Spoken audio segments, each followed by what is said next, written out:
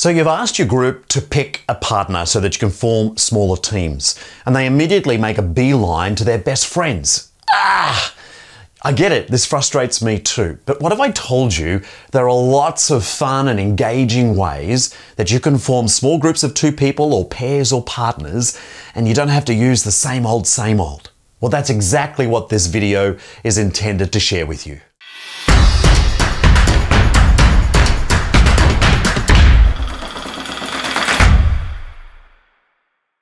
So you have an activity that you need partners for, pairs, groups of 2 people. And so the natural inclination is to say, hey, pick a partner. However, while I didn't know this at the time as a primary or elementary school student, I can remember Mr. Graham, my PE teacher at school, and one of the most frightening things he ever said to me in the class were this. Not that we had to do tumble turns and somersaults and all that other stuff. I was never particularly good at that. But the most frightening thing he ever did was when he said, pick a partner. Because when he said pick a partner, what I actually heard him say was, find someone you like or are like. You know what happens. You ask for people to pick a partner and they naturally go to their friends. And that's just really natural. There's actually nothing inherently wrong with that.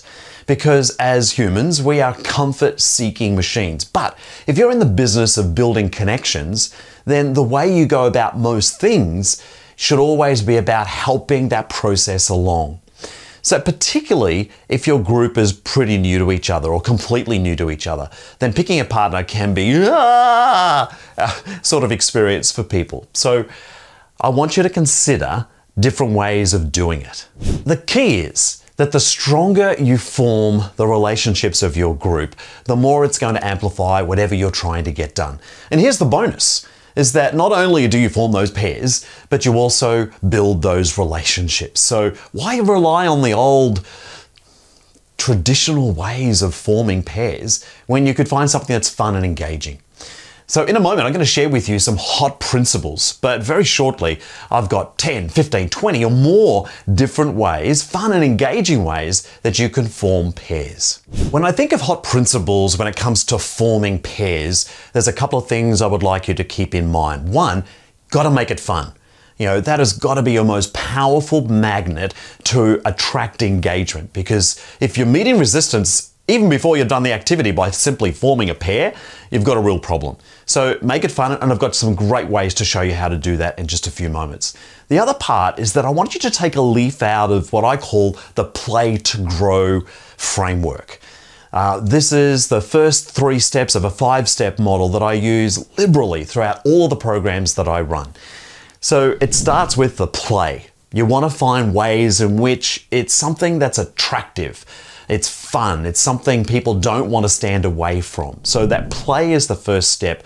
The next step is to invite interaction. You'll notice that sometimes I might use a variety of these techniques before I settle on one that is the one that I want to use for the next activity.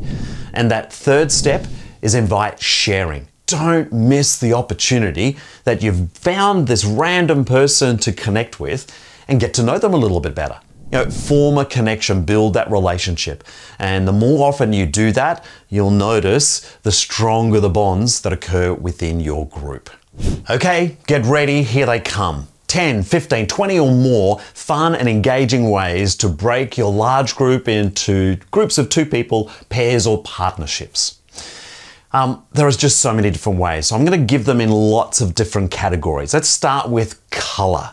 It could be the color of the top they're wearing, the color of their eyes, the color of their hair, the color of their shoes or any other part. Maybe something they're holding.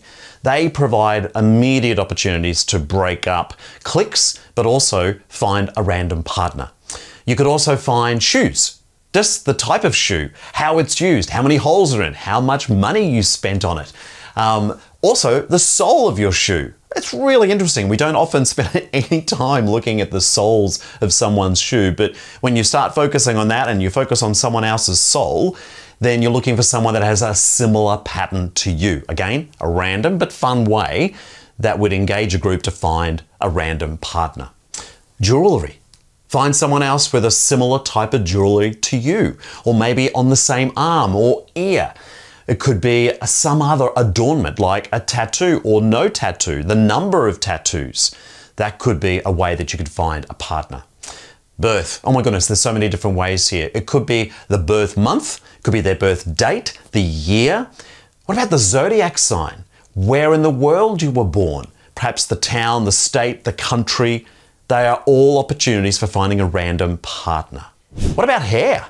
Oh my goodness, it could be the length of the hair, the color of the hair, as we've mentioned already. Is it flat or is it curly? Maybe you've got no hair.